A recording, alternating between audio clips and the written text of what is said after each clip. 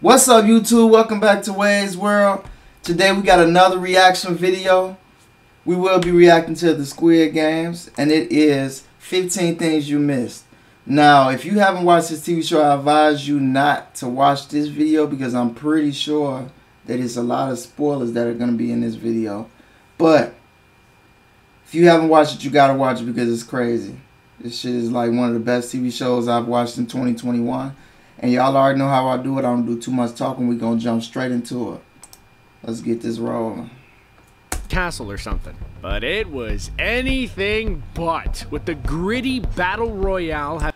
When I first saw the promotions for Squid Game, I thought it was going to be a lighthearted reality TV contestant show, kind of like Takeshi's Castle or something. But it was anything but, with the gritty battle royale having scenes that will haunt your dreams. Seriously, I'm still not over episode 6. The show, which has been a massive hit on Netflix, is packed full of Easter eggs, foreshadowing, hidden details, and behind-the-scenes trivia. Some of which you may have missed the first time around, so we thought we'd take a look at them here. Let's go. Ooh, now this is a given, but there will be many Squid Game spoilers in this What I tell y'all video. So if you don't want to be eliminated from your spoiler-free game, I'd recommend coming back to this video after you finish the show. Now, let's start with the show's biggest twist. That ho-yeon, aka Player 1, is actually the mastermind behind the games and the one who's running it from behind the scenes. While this was undoubtedly a shocking moment for many of us out there, myself included, there were actually many clues as to his real identity. For starters, the fact that the neighborhood in the marble game looks so much like the one he grew up in as a child, the fact that his number is 1 and that there are no other elderly players in the game, the fact that he has a deep knowledge about the games played, such as tug of war, and his delight at playing red light, green light despite all the violence happening around him. But there are some even bigger moments of foreshadowing that we missed the first time around. Such as the robotic girl's scanner in red light, green light not picking him up as a player. No, I noticed that. I did notice that. When they was like doing a little green spots around their bodies and stuff, I did notice it didn't really highlight him and the people around him as much as it did everybody else. Now, I thought I was tweaking in the moment, because I was drinking a little bit. But now that I see, I was right. The fact that his name translated into English is Number 1 Man, and in the montage where multiple contestants are waiting for the van to re-enter the game, they're all gassed except for ho-yeon, who just enters the van of his own volition. Also, in his conversation with seong-tae, ho-yeon basically convinces him to rejoin the game and goes through his reasoning for why he wants to keep on playing. We really should have seen it coming. The knowledge of what the next game will entail is constantly sought after throughout the show, and players like the Doctor, who obtain information on the next game by providing favors, are eliminated due to it not being fair to the other players. However, every player had the opportunity to learn what game would be next if they paid close enough attention. That's because, on the walls of the dormitory where the players sleep, you can see murals of children playing different games, all of which are played at some point in the show. If you look closely, you can see an illustration for red light, green light, tug of war, the glass bridge, and of course, the Squid Game itself. Bro, I was like, how dumb could y'all be, man? Y'all sitting around steady worrying about who finna kill each other in the damn bunk beds. Like, dude, look at the damn walls that surround y'all. Continuing on this foreboding train, a number of characters' deaths in the show are foreshadowed in their lives outside of the game after the vote is called to stop it. For instance, Kang Se-baok holds a knife to a man's throat and tells him she'll rip it open, which is similar to her death at the hands of scumbag Cho Sang-woo. Another resident scumbag, Jung-jae's death is foreshadowed as he jumps off of a bridge after being trapped by some gangsters trying to kill him, just like the moment he falls to his death from the glass bridge in the game. Crazy. Ali also steals money and leaves a man to die, just like Cho Sang-woo does to him in the game, while Cho Sang-woo lies in a bathtub in a drenched suit. So if y'all really think about it, everything that happened in this movie was like, it was ironic as hell. And it wasn't a coincidence. Foreshadowing his fight with Song-gi-hun in the rain wearing a drenched suit. Still with the foreshadowing, at the arcade, Song-gi-hun picks a certain prize to give to his daughter due to the way it looks.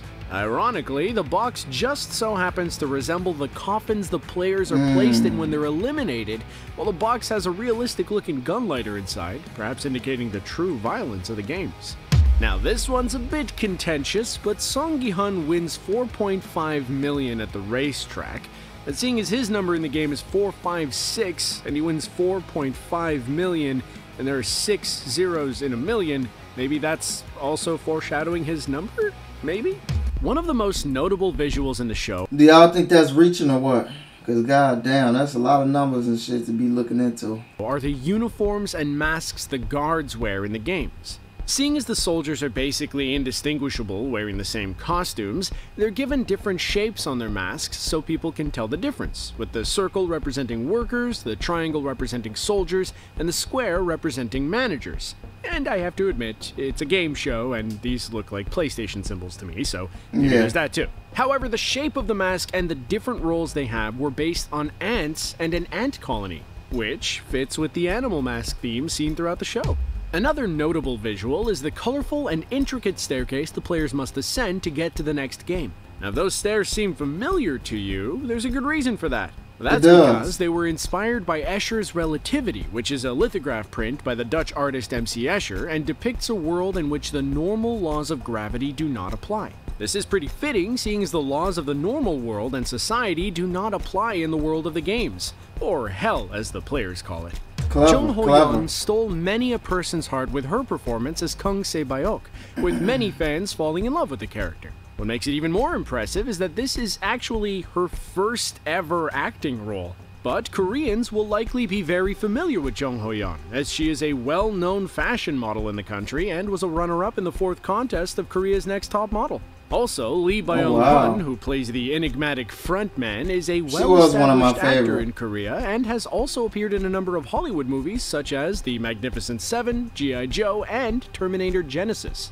When it comes to the green jumpsuits the players wear, the show's creator, Hwang Dong-hyuk, was actually inspired by school uniforms and the outfits he used to wear as a kid. Initially, he was going to go all in on the school uniform aesthetic, but that would have included shorts, so instead opted to go with the green tracksuits, which were also picked so the red color of blood would pop on screen.